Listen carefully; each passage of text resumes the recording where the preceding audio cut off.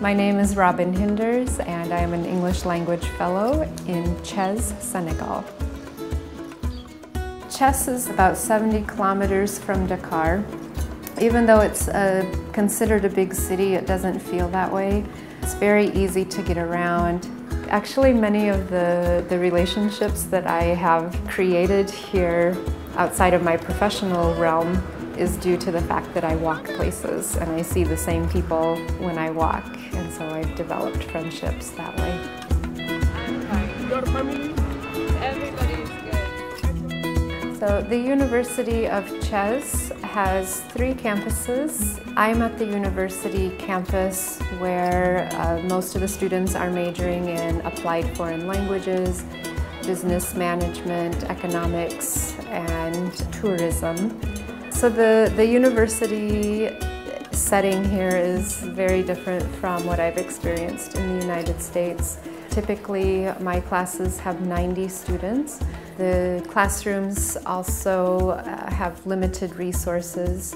So I have had to rethink some of my teaching approaches, but the students are very intelligent. They have adapted very quickly. And so now it's much easier for me to give an explanation, and they have a much better feel for what I'm expecting of them, that I want them to interact, I want them to make noise, I want them to learn from each other.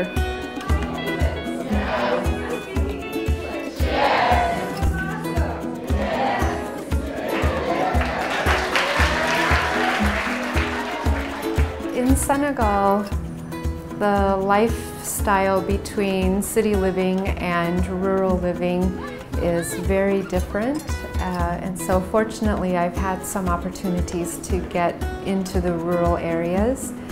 I've been able to visit the small village of Fandon and go to an English language club at the school there, and most schools have an English language club, and they're very energetic and dynamic groups of students who get together because they want to learn English. And so it's a great environment for students to do a lot of learning outside of their regular classroom routine.